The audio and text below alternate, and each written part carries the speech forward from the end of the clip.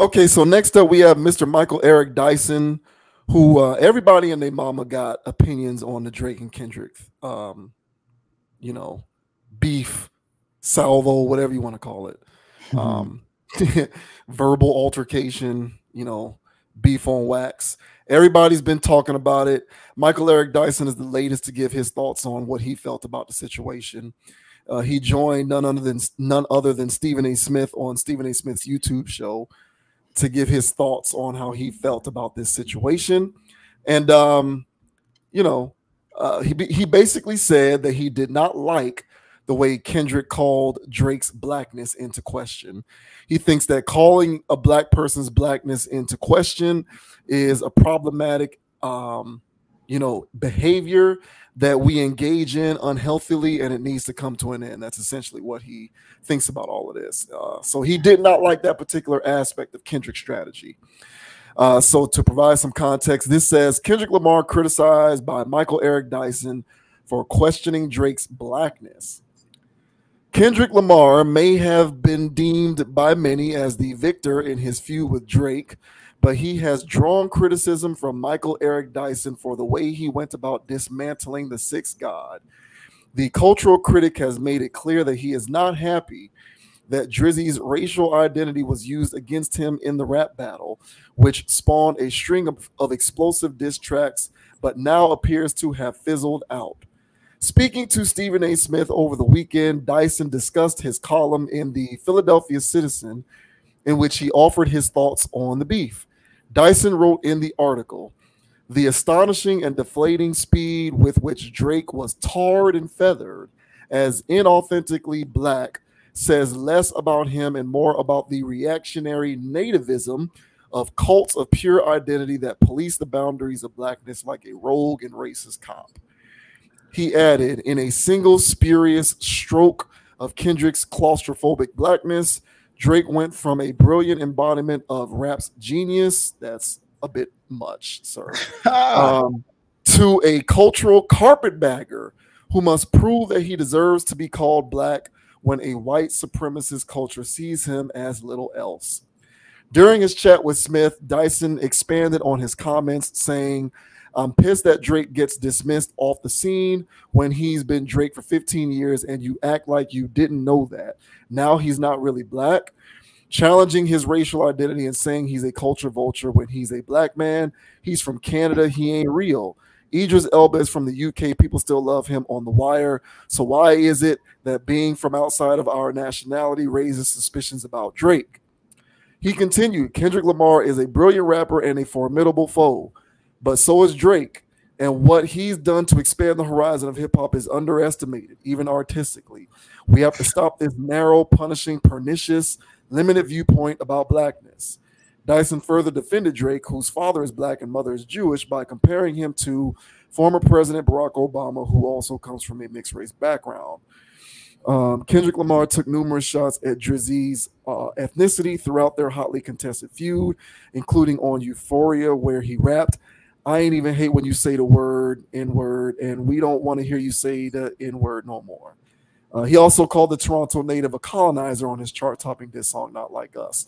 So there is a link here to that interview that Michael Eric Dyson did with Stephen A. Smith.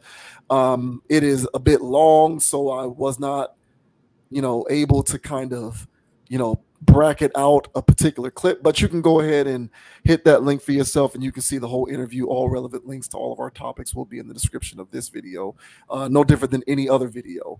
But there you have it. So Michael Eric Dyson, he joins people like Azalea Banks and Charlemagne coming to the defense of Drake in the aftermath of this whole beef situation.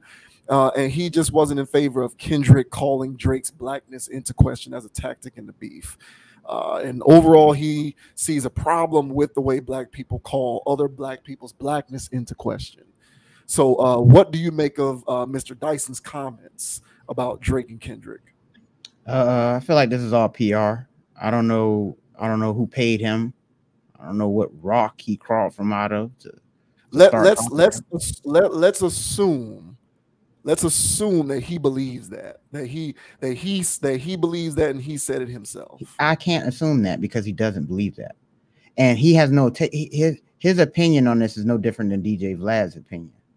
I'm not gonna assume that this guy really felt this way, because who can it if he sat there and said, oh, you can't qualify, the issue about this has nothing to do about race.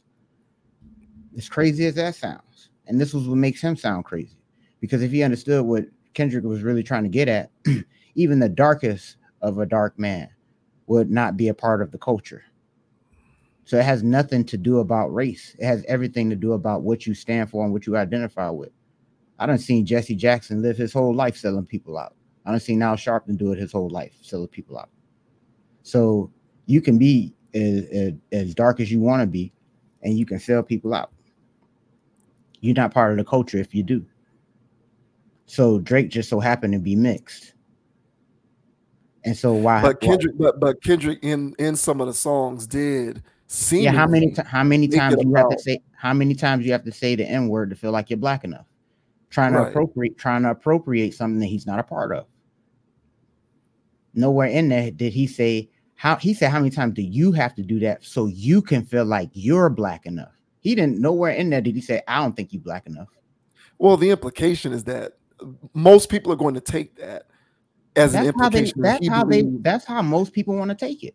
Well, that's why I posed that to you, because most people are going to read into that as Kendrick believes that there is a big part of this that is inauthentic due to Drake not being black enough to be that way. So that's how most people are going to read that, whether it's implied or not. So Dyson is one of those individuals who took that in that way, and that's all it is. But my thing is that's fine. If this guy wants to champion himself as an intellect and somebody that really knows what's going on, I feel like he should be more well informed about the situation at hand and see for what he's actually trying to get at. And that's not what he was trying to get at. Most people are going to take it that way, but most people got lost. There's a lot of things that were written one way and meant to be taken one way, and a whole bunch of people took it another way. That's one thing about art, is that and so many entendres and things that Kendrick was doing in there, is you could take it how you want to take it. But as far as I'm concerned, the way that Drake was, this has nothing to do with race. So Mr. Eric Dyson here can play this card, because his job as this air quote intellect is to sit here and to interject and put a narrative out there that we should respect, because he's this air quote intellectual.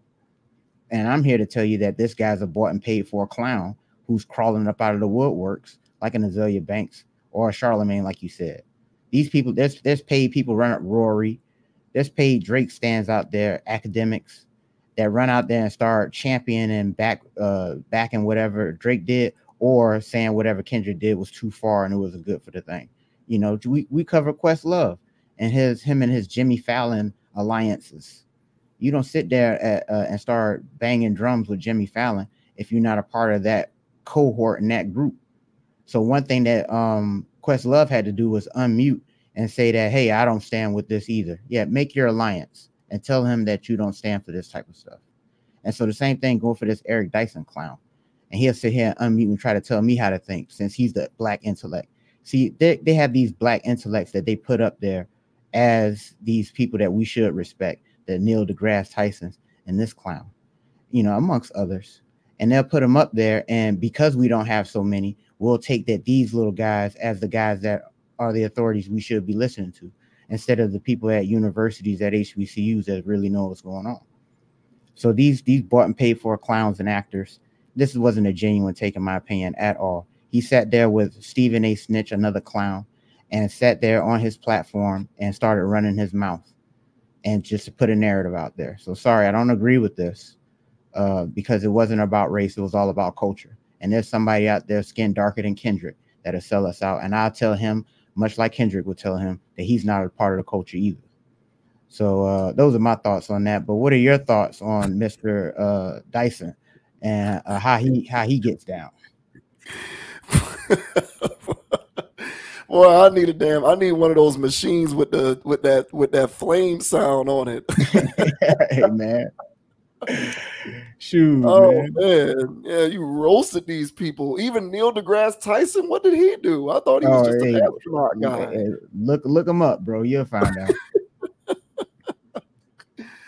I mean, yeah, I hear most of that. I mean, listen, at the end of the day, when you, in my opinion, and I'm not defending Michael Eric Dyson, I'm just saying I understand why people would interpret Kendrick's comments as a way to call somebody's blackness into question, because he literally said, how many times do you have to say the N-word to be black enough? And there is a persistent theme throughout modern Black American history of one's blackness giving them the card or license to be able to use that word. So when you put those two things together from a historical perspective, there's a bit of context behind why one would interpret those comments that way. Now, if you strip away the history of it, I hear what you're saying, but I think most people are going to take are going to take that from Kendrick as a way as him calling Drake's blackness into question. And I don't think it's unreasonable I don't think it's so unreasonable or beyond the pale for someone to interpret it that way, even if that's not what Kendrick's intention was. But here's where I jump off the ship. I agree with you that it wasn't about race, it was about culture. And the thing with this is, just to kind of comment on like race real quick, because I'm getting real tired of even doing this. Like, I'm just exhausted with this stuff. But race is a cultural construct more than it's ever been really about skin color. It's why you can have somebody like Patrick Mahomes be considered black, but Russell Wilson isn't.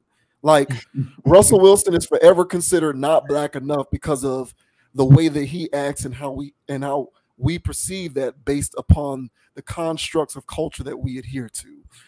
Whereas a person like Patrick Mahomes, who is biracial as hell, is largely viewed as a black man. And I think he even identifies himself as black. And you look at some of these other people, I think we even mentioned, who was that? What's her face? The chick who has no accountability, Doja Cat. Oh. You know, Doja Cat wants to chastise the audience at her show, the white people in her audience at her show, for using the N-word when she's like half white. And she puts the N-word in her music, and no one listens to her song but like 16 and 17-year-old white girls and maybe some other people. So like, it's weird to even hear you use those comments, but you can say that if you have an understanding that race is actually less about your skin hue and it's more about a cultural construct. So because it is a cultural construct, an individual such as Drake can believe that he is as black as ever and use as many N-words as he wants. And what you're calling into question at that point isn't his blackness or lack thereof, because it's a cultural construct, but rather his authenticity. And I think what Kendrick was getting at was a lack of authenticity on Drake's part. Sure. I don't really think it was ever about race either. I think it was about his perceived inauthenticity. And so it just so happened that Drake's perceived inauthenticity was rooted in racial dynamics. Correct. But otherwise, the two things aren't really, there's no causation here. At the most, all you can do is suggest correlation. But at the most, it's correlation. It's really about a perceived lack of authenticity.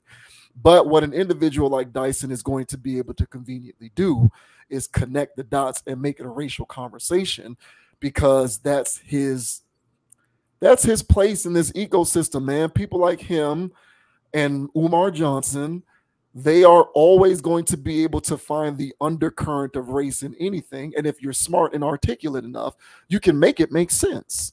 But at the end of the day, if the originator of the message is themselves informed and educated, which Kendrick is, and his intent was not necessarily to call someone's blackness into question per se, but to call into question their authenticity, albeit that authenticity being rooted in race, then you're kind of connecting dots that don't really exist. So, you know, it's kind of twofold for me, because I halfway understand why somebody would interpret those kinds of remarks on Kendrick's part that way. But I also think that it's connecting unconnected dots otherwise, because really this is about authenticity and it's less about race. And I kind of hear where you're coming from. I think even the blackest of black rappers If they sort of give off an air of inauthenticity about it, people are going to call that out. Whether they choose to invoke race when they're calling out said inauthenticity, that's up to the person who's making the claims of inauthenticity. But moreover, this is about inauthenticity with respect to culture, as far as I can tell. So, I don't like that.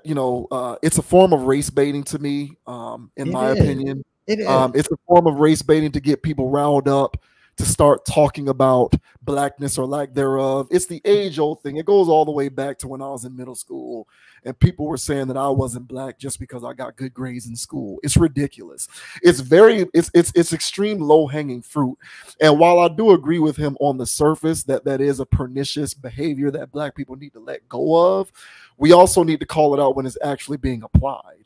And in this sense, I don't really think it was being applied. I think it was more about Drake's lack of authenticity as a human, as an artist, and how he carries that into his music and what he contributes to the world. So, but this is the ploy of people like Dyson, is to kind of make it about that. And it's incumbent upon people who hear those comments to understand the nuance of that and not believe it just because he's a smart guy who's saying it. Yeah, and because again, so he said that in the Euphoria song, and the song after that, the Meet the Grahams song, a couple songs after that, and Meet the Grahams, he said he's talking to his son. So at this point, Drake had his child with a non-black woman, and in here, Kendrick, while he's talking to Adonis, all right, he says, never code switch. Rather, whether right or wrong, you a black man. So while he's talking to his son, who's yet to develop into a cornball sellout, he's trying to talk to him, letting him know, hey, you're a black man. So how can you acknowledge his son as a black man who has less blackness in him, if you want to play the genetics game, than Drake? But he's addressing him as a black man. But he's telling Drake that you're acting like you're trying to be black, basically. How many times do you have to say the N-word to feel like you're a part of it? This is your own personal stuff. And that's why in the song he said, this is a battle with yourself, bro. I'm not out here saying, I'm saying what you need to be seeing, bro. This is a mirror up to your life. If Dyson was really into this beef, as he should be, if he's going to sit here and talk on it and speak on it, then he should know what Kendrick's talking about. But yeah, he grabbed the low-hanging fruit and wanted to race bait and throw a narrative out there on a platform that's always narrative-based. Stephen A is a narrative-based machine. And so, yeah, man, he got a call up from his boy. Hey, man, I got a check coming in. What's that? Hey, man, I'm going to take up for Drake. What? Hey, man, how much they cut you? And then he comes swooping in. So I'm not jiving with these talking points, this race baiting stuff, because this wasn't like race like that. You want to talk about proxy wars, all this other stuff. It was rigmarole. Drake's been doing this for 15 years. It's like, but what are you talking about? So I couldn't get with that hype piece. Talking about something, he wrote an article. I said I had to watch that thing. I had to watch the clip. That interview to see where he was coming from, because for him to be calling out Kendrick like that, I wanted to make sure I was informed. But he went down the clown rabbit holes I thought he would. So as I mentioned, Kendrick is calling Drake's own son a black man. So it's nowhere in there that he can't acknowledge that Drake ain't black enough. So argument debunked, Mr. whatever you're, Dyson, get out of here. Vacuum yourself out of here, man. Ain't got time for this guy. Yeah, I think, like I said before, I think that this was a matter of authenticity. I don't think, like, let's say hypothetically speaking, this would never happen because Kendrick actually likes this person. But hypothetically speaking, if this was a beef between Kendrick and Eminem, whatever tactic Kendrick would be utilizing in order to get the upper hand on Eminem, I don't think cultural values would be one of them, because he views Eminem as someone who's authentic, albeit a white person in a black dominant field. You know, it's hard to really play that card when you really do believe that somebody is living out their true authentic self. And I just think that Kendrick looks at Drake as somebody who's inauthentic.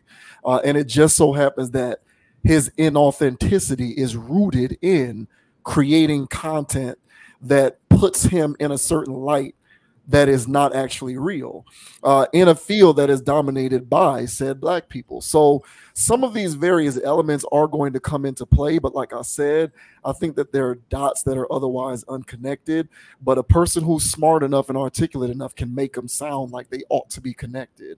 And I think that that's what he was attempting to do with this. But it just makes me increasingly uncomfortable because, like, what are we doing here? At the end of the day, you know, it was something that he called, and you know, even if he did want to look, and I'm not a fan of calling another black person's blackness into question. I don't mind saying somebody is inauthentic, but I don't like the whole black or lack thereof thing, because like I said before, it's not really a skin color thing, it's a cultural construct, and it's been that way for decades. But even if you want to go down the rabbit hole of doing that, if someone perceives that to be an issue and they want to play that up within the context of a rap beef, then so be it. Why extrapolate that to this overarching societal observation about negative, pernicious black behaviors? That's going to get people riled up and arguing and fussing and fighting over something that otherwise is just a conversation about rap beefs, even if you think that they, you know, reached a level of being inappropriate in certain facets. But, you know, that's just my 2 cents on that. I just think at the end of the day, if you are an inauthentic person, and an authentic person can smell that, they're going to call it out. They're going to call it out. And you can say that it's rooted in race if you want, but I think that it was a correlation more so than it's an aspect of causation. Yeah, hey, agreed, man. I'm not a fan of this take, Mr. Dyson. Try again, sir. Team Kendrick. Kendrick went wrong. Yeah. There seems to be a lot of people who are trying to find clever ways to either make Drake the winner in this or make him the victim. Yeah, I'm noticing that. You know, it's different people. You know, they're kind of coming out randomly, and I don't know if they just want to be a contrarian for the sake of being a contrarian. But, you know, there's just, you know, there's a lot of that going on, I'm noticing over the last like week and a half or so, where, okay, maybe you don't think he won, but he was a victim. And then there's others who are saying, nah, he won. And it's just weird to me. It reeks of agenda. You're going to see more of it. Trust me. So, I mean, they got this guy out of you know, this guy crawled out of nowhere. So next it'll be Boyce Watkins or somebody else, man. So who knows? Hey guys, let us know in the comment section though, man. What are you guys' thoughts here? Do you feel as though Kendrick crossed the line calling Drake's blackness into question? Or do you feel like Mr. Dyson was missing the point? Let us know in the comment section. All right. I gotta look up what Neil deGrasse Tyson has done. I was unaware that he was a debater. Hey man, I'm an alternative guy, man. So I don't like his status quo takes on science. So I'll just say that. So he didn't do nothing wrong. He's just upholding. Okay. Yeah, he's upholding shenanigans, in my opinion. Oh, okay. Well, that's different then. Okay, yeah, that's fine. Yeah. You disagree with his science. That's fine. Okay. Yeah. Shouts out Neil deGrasse Tyson, man. I'm like Terrence Howard, bro. I done unlocked the flower of life. I don't know. Hey, you saw that podcast, bro? The Terrence Howard one with Joe Rogan, bro. You gotta watch. I ain't seen that. I don't mess with Joe Rogan like that. Oh, okay.